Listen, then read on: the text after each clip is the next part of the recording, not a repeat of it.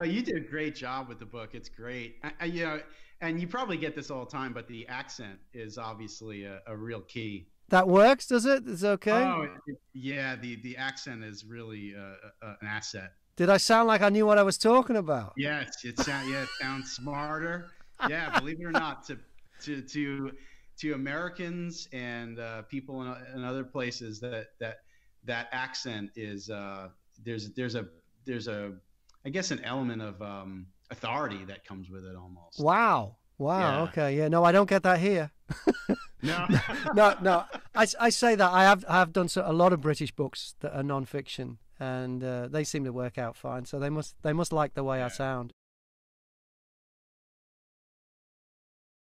Imagine waking up and you've lost your smile. This happens. It's a condition called Bell's palsy, which I'd never heard of until I worked with William K. Lawrence, turning his excellent book, The Bell's Book, which is all about this, it happened to him, into an audiobook. And it turns out that this is the only audiobook in the world about this condition. He's a great guy. He's had an amazing life, moved all around the United States, and I really got on well with him. This was the first time we'd actually spoken. When we were doing the book together, it was all messages, text messages through ACX and emails. But this was the first time I got to actually sit down and chat to him for a while and talk about his experience of having Bell's palsy and what he discovered about the condition and the process of writing the book and then turning it into an audiobook. Now, keep listening, because at the end of this video, I'll tell you how you can get the audiobook, The Bell's Book, for free. This is my chat with William K. Lawrence. Bill, the Bell's Book, an essential guide to Bell's palsy and how to take back your smile. We should start then with, what is Bell's palsy? Yes, it's a very rare disease that strikes a small number of people. Not a lot of people get it out of the world population. Really, only a little less than 2 million a year are estimated to get Bell's palsy. If you think about it in this way, I mean, that's about 5,000, 6,000 people that will wake up every day across the globe without a smile. And so that it's a little number, but it's a lot. And what it is, it's a very mysterious thing. It's a disease that strikes the seventh cranial nerve, and which is the nerve that comes in from your it's right around where your ear meets your cheek, and it strikes something.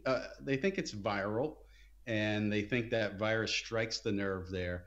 And once you have any kind of nerve damage to that seventh cranial or any of your cranial nerves, that affects all the muscles, and you really can't move any of those. You have 43 muscles in your face, and it's like cutting that. It's like cutting a wire. That and the problem is it's very mysterious. Other than the viral theory, they don't know really what causes it. They don't really, they haven't even been able to isolate the virus in a lab setting with patients.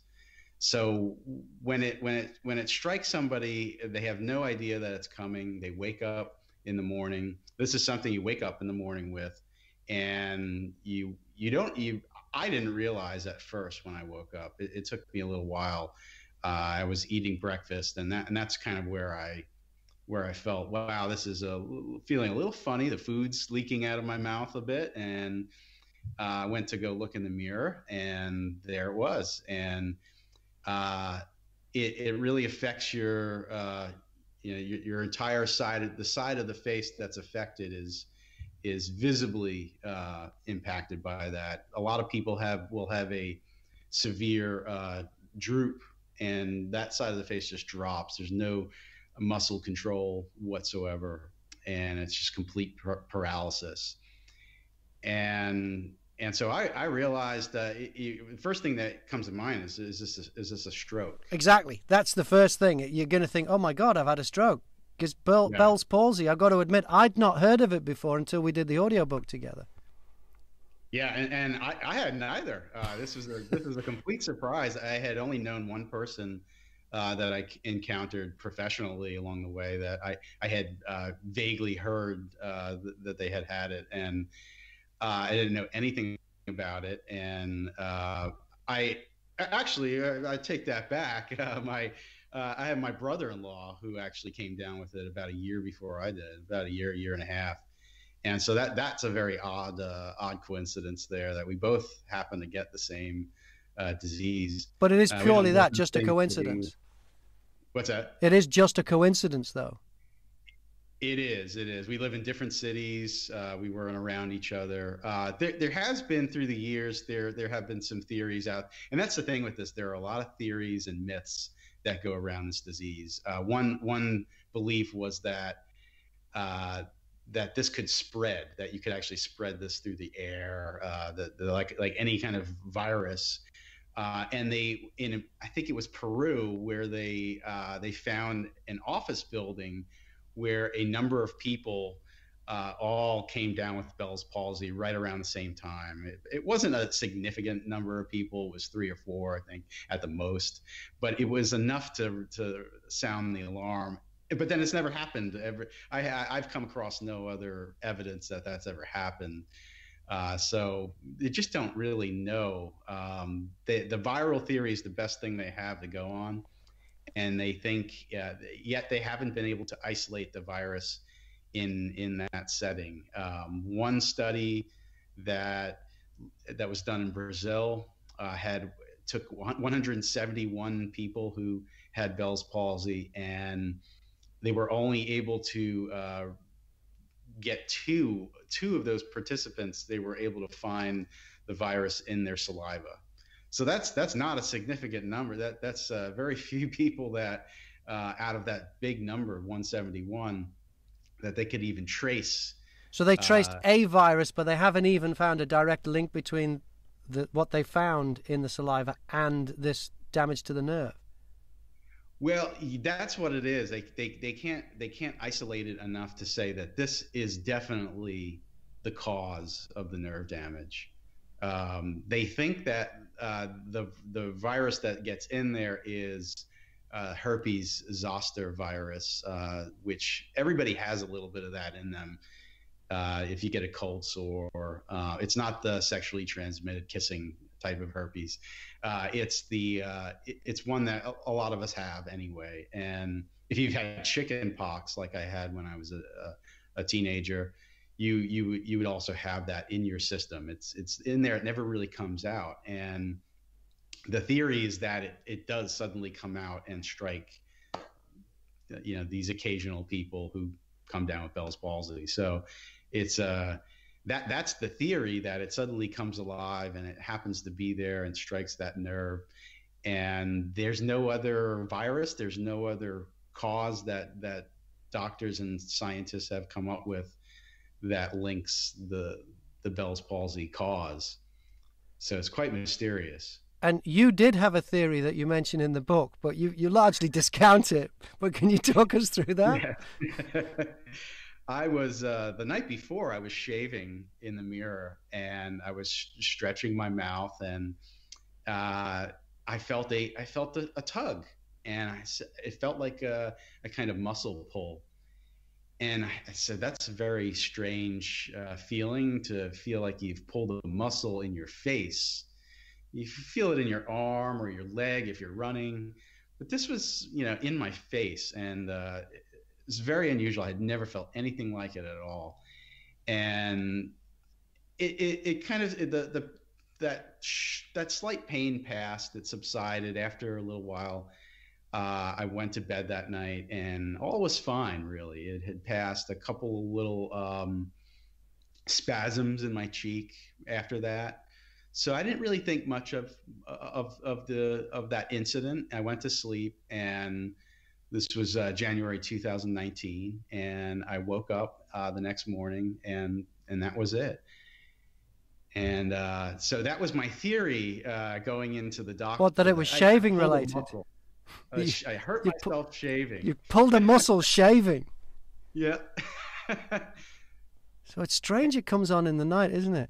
It was I really enjoyed doing your book, and I must admit when I first auditioned for it, I thought, okay, this is going to be like a heavily medical book. But I loved the way it was so autobiographical, and you shared so much of your life, and it was so well written as well, because you clearly have experience in that area. You weren't a novice at this, at sharing. What made you sit down and go, yeah, this is a book? I think as I wanted to learn about this disease myself, I think the first thing everybody's going to do is go right to Google and start. This is what we do these days. We try to self-diagnose and we try to find out what it is. Because I had heard of Bell's vaguely, I knew that this was a possibility, but I also worried about a stroke, obviously. And So could I just back up a little bit? Because that's quite serious. If somebody, I mean, someone could literally watch this and wake up tomorrow with it. I mean, it's a long shot, but it could happen. How do you sure. make sure that it's not a stroke? How I knew, well, I went several hours and I was still alive, so I was lucky, but really, I also kind of knew that because if it's a stroke, you'll have that feeling of paralysis down that same side of the body, all the way down. All the way It down, won't more than just the it, face. it won't just be the face. This was just from the forehead to about the jawline. If it's at any lower than that, and I say on page 1 of the book, if it's any lower than that, if you're feeling anything in your arm or your leg, you got to go right to the hospital. You got to call somebody. And it, you know, in and that's the other thing. Very few people reading that book at that point that come across that, or even that message that I put out there, will not even be able to read it if they're having a stroke. Right. Okay. So you Okay. will know. You will It's a big. definitely It's a big know. difference. It's a big difference. Yeah, yeah. So, It's so not fun. getting back to the decision to write the book, I just wanted to get that out there because that's quite important. Yeah. Yes, yes. I so I as I started to investigate the issue, I realized that there were a lot of websites out there, some credible, some not so credible, .com sites. S I found dug into a lot of medical websites, but I found that a lot of the information was scattered across the web. There were very few books written about the subject at all, going back decades, centuries, even very little. And as a researcher and educator, I have access to databases at work. So I went right into the medical. I have access to really good medical databases and all the scholarly journals, and I got right in there. And there was a lot of information in there that a lot of people can't access from the free web. And so I realized, wow, this is a lot of, and some of that's some heavy duty medical terminology that I had to weed through. So I thought, there's all these different sources out there. They're spread out. How easy would it be to put this together for somebody and help someone else out who's not going to have that same access that I have to the databases, that may not have the time to go through all those websites. And there's a lot of repetitive information that you see across all the sites, and then there's a lot of myth too, as I mentioned. A lot of mythology that kind of goes out there, and beliefs about this, that misinformation really. So I wanted to really put together a solid little handbook to help people get through this, and so it just kind of evolved that way. It started with that later chapter, which was my own personal narrative, and then I thought, let's grow this and have a chapter that kind of deals with the history of it, and then have a chapter that deals with kind of my own treatment of it, what I went through to help myself through this period. And what's the response been like to the book? Very well. It's been my most received book so far. Great. Surprise, yeah. It's so and globally, I think people from around the world are looking at this, and I connect with a new person or two every day on social media who has come down with Bell's palsy, and they're distraught over the situation. I think that that's the biggest thing to know about this, is that it's once you realize that this is not a stroke and it's not anything else, it's just Bell's palsy. It's not a physical danger. So it's really all emotional. This is a mental battle that you have to get through, and then that can be tough on a lot of people. That it's very you don't realize how important the smile is, and any facial expression for that matter. The psychological part of this is the real challenge. And how many languages has the book been translated into? So far, Hindi and Chinese I have just saw come those on out, Amazon. Yeah, I and saw those on there. yeah, and French is also underway. Italian, Portuguese also is being worked on, and Spanish. I'm looking forward to Spanish as well. So to get this out into other languages, I think would be great, because it happens all over the world. It's like I mentioned, it's about 5 to 6 thousand people every day will wake up tomorrow morning without a smile, and just that's a lot of people that they have no idea how to get the help with that. There are some countries that don't have really good reporting on this, so or treatment for that matter. So you might have a lot of people that don't even get treated for it. But in most places, it's well reported, and the steroid treatment is the first the urgent thing. You got to get that within a couple of days, otherwise it really defers the healing process.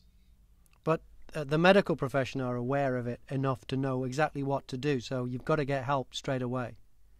Yes, yeah, you have to go. You have to go to see your practitioner.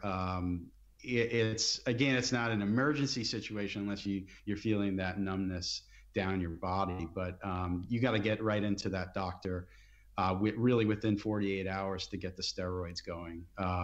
They'll also give an antiviral drug, but the research studies are kind of mixed on the results of both of those together. But the steroid has been shown to definitely help improve, speed up the recovery. And in most cases, people make a really good recovery, not always 100%, but they make a good recovery. Yeah, and that's the thing. I read about one gentleman. He was a news reporter, so this is devastating for him to go on the news. Uh, TV. Wow. yeah, TV. So there's just no. That's it. My whole career is at stake, and they wrote a little news article and posted this on the internet about him. And at the end, you find out that he's back to work after a couple weeks, and and he's one of those lucky ones. But most will heal up within. There's 2 to 3 weeks. A good number fall into that category, and another category kind of fall into the 2 to 3 month range. And then there are the 5 to 10% that have really lasting effects. There's a very small percentage who really never get back their facial movement. Very small, probably about 1 to 2% that visibly have the lasting effects. I think I fall kind of within the 10% of people who have lasting remnants of this. I'm not sure that anyone who gets this feels 100% better coming out of this ever, but the research is still out on that. But there's a number of people who have these kinds of remnants of it, where it's just a tightness in the face, or for the longest time, if I smiled too big or laughed too hard, I would get a Charlie horse muscle cramp, and it would just rip right up my jaw. And it was very painful. So I got into the habit of regulating my smile and being conscious of it, and this was a year and a half after having this. So I was able to almost fully smile. I'm still not 100% able to. There's still that lasting effect. So, but the Charlie horses have gotten better. I don't know if that's because I've just been managing it a little bit better. And why did you decide to make the book into an audiobook? That was recommended because I think there's a good population out there that listen to books now, and that's a whole other I think a whole other field of people that I could reach. So whatever way I could reach them, if it's through audio, if it's through ebook, paperback, uh, whatever way I could get that message out to people. I've posted some free samples out on the web. So I thought these were just some different ways to reach people. Somebody actually recommended it. Uh, they had one person ask, "Is this available on audio?" Yeah, let me know when it is. So got right on that. So I'm Have you fortunate turned? to have found it. I know you're a writer. Have you turned any of your other books into audiobooks yet? I have not. This is my very first. Well, there'll be a few people. I mean, this is mainly for people who are thinking of reading a good book, and people who want to find out more about Bell's palsy. Maybe someone in their family's been affected, or maybe they just want to read about it, and so they know what to do and they don't freak out so much if it happens, because it can happen to anyone. But there might be a few people watching this who are authors and who are thinking of converting one of their books into an audiobook. How was the experience for you as a first-time audiobook producer, I suppose you'd call it, or author that's become an audio book, or one of their books turned into an audiobook? How was the experience for you?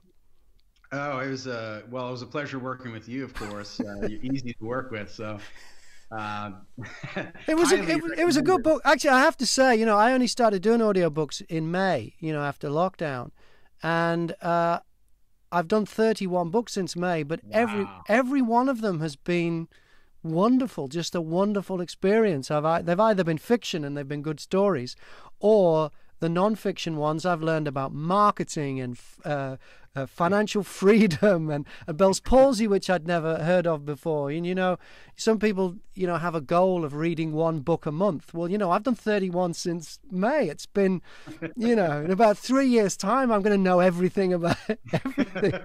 But yours was really, really good to do. And I must admit, when I first saw it, I thought, okay, medical thing, but yeah, to learn about you and your story was great. Yeah. Yeah, I really tried to simplify it to make it accessible to a lot of people because as I looked into the medical journals, you find that a lot of that's just not accessible.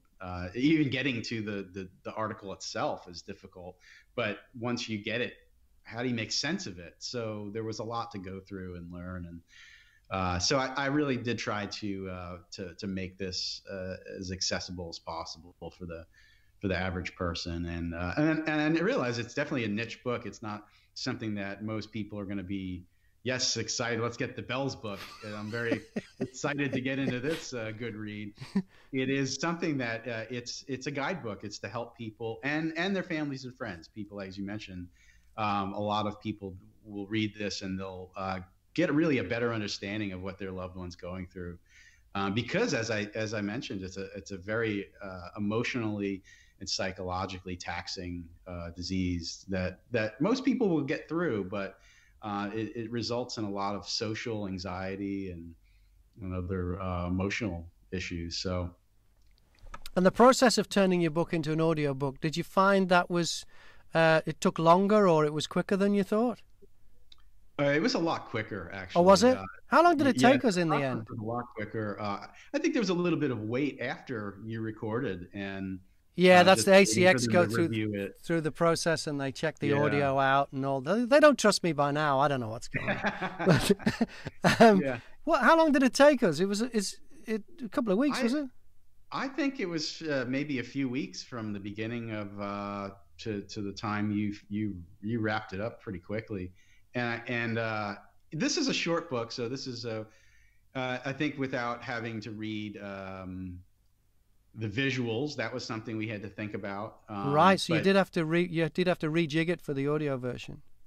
yes, yeah, there were a couple of changes that to make that more accessible, but the without reading reference pages and things like that, really we're probably talking about um, I think the whole book was maybe 80, 90 pages to read. So it wasn't as long as a 300-page novel. So maybe that took you a little quicker to get through this one. But I don't remember how long it took, because I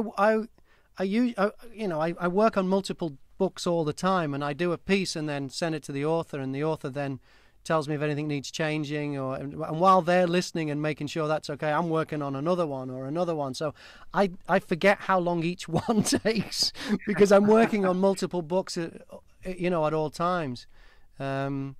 Yeah, but it was a nice book to do, to get your story. Do you want to talk a little bit about your background? Because you're an academic. So, I mean, a big deal. Yeah, I guess so. Yes, I'm a proud teacher. I'm an educator. I've taught college now for about 16 years. I teach college research writing, and so that's the heart of what we do, is get into a subject, any kind of subject, and find data on it and report it. And I prepare these college students at different levels to write all of the papers that they're going to write in their college career. And that's what I do for a living during the day. I'm also a writer. And so this was my ninth book. And I think it's probably about my fourth or fifth nonfiction book.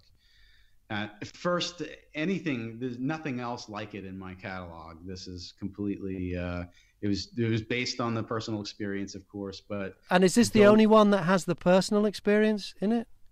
No, I think writing, there's always that personal experience in writing that comes through, even if it's fiction. Yeah. I think in the fiction that I've published, I think it's very difficult for an author to completely conceal the autobiographical elements. It's in there. It's just deep in there. It comes out. It's funny you should say that, because I find that with the fiction books I do, and I have to do the voices of the characters. The characters are usually based on people I've met at some stage in my life. They're old bosses or girlfriends or whatever. And I did one book. It was 15 hours long, and it was a book about set in Liverpool in England. And my family are all from Liverpool. And it was about policemen and gangsters. And I think there was over 30 characters in it. Every one of them is one of my family. Really? Yeah, and one of my teachers at school. Yeah. Oh. They don't know it, but they are. Yeah. But it's someone else's work. It's not. I didn't write it. It's someone else's work. But you still end up. A piece of you has to come out, and if you do anything slightly creative, you have to. You give up a piece of yourself. You do. Yeah, so I kind of get what you mean. Yeah. I mean, we look around, we take our models from people we meet, as well as the other books we read and other sources. Musicians do it all the time. They sample from different influences, so you can't help it, I think. This was probably the most the truest. I mean, the other nonfiction books that I've written kind of started with, I have a book, Personality and Prejudice, and then I have another book, Learning and Personality, and they were based on my academic research. My dissertation was in the field of education, my doctorate's in education. So the initial research for that topic came from a personal experience in the classroom with students, with many students. So I think it always starts there with a personal element, where you're affected by this somehow. I think the poetry I've written and published also deeply personal. Yeah. And I have one novel published so far out of the several I've written. So that novel also has autobiographical elements. It's based on my childhood, but and I wrote a second book that kind of sets that book up and goes back through the difference between my character and me, and so that there is that line, there's a difference, and but there's definitely, it's impossible to keep that personal element out. Yeah, and having the Bell's palsy, you'd think if you were just a writer, yeah, it's a big deal, but not as much as a big deal as someone who has to stand in front of a class of people. How did that affect you? Yeah. So, and this was a Monday morning. I woke up with it, and I had to go right in and teach a class. I think at 10 o'clock, and here I was, trying to figure out what I had, what was wrong with my face, and I just kind of stumbled in that day, and I can't imagine how the students felt during that class session. I cut them loose that day, but they must have been imagining. I went in. I think I had some wild excuse that I had injured myself, and the doctors were still trying to figure, because I was still trying to. I don't think I hadn't even been to the doctor at that point. I really scrambled to get through that class, and it must have looked terrible for the poor students that had to live through that. But in the weeks that followed, I think one of the biggest thing was adjusting my speech, and I really had to go through my own speech therapy, because it affected my speech so greatly. And so that was a tough thing, because as a public speaker every day, I have to get up there in front of a room. And how do you do that? If first of all, you have the visual element, but then you have to also be able to speak and communicate. And so I was dealing with both of those. And a lot of Bell's victims will also go to occupational therapy. They'll actually get speech therapy for this. So that is one element that a doctor may recommend after a while, if the person hasn't really gotten better. Well, it's William K. Lawrence, who is a successful writer. You say it's 9 books out there. They're all available on Amazon. There's a novel, there's poetry, there's all sorts of good stuff. And the one that we did together and turned into an audiobook is called The Bell's Book, an essential guide to Bell's palsy, how to take back your smile. And if you would like to get a free copy, if you go down below in the notes in the YouTube version, if this is embedded somewhere, see if you can find the pure YouTube version, because then you can get to the blurb.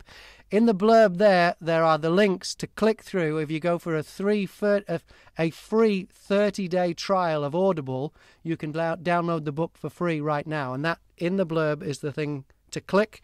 And William, thank you very much for choosing me to help tell your story, and continued success in spreading the word about this very strange and mysterious condition. And I'm sure this book, whether they read it or whether they use the audiobook, I'm sure it will help a lot of people, and I'm glad I could be part of it. It feels like I'm doing something worthwhile with my life at last.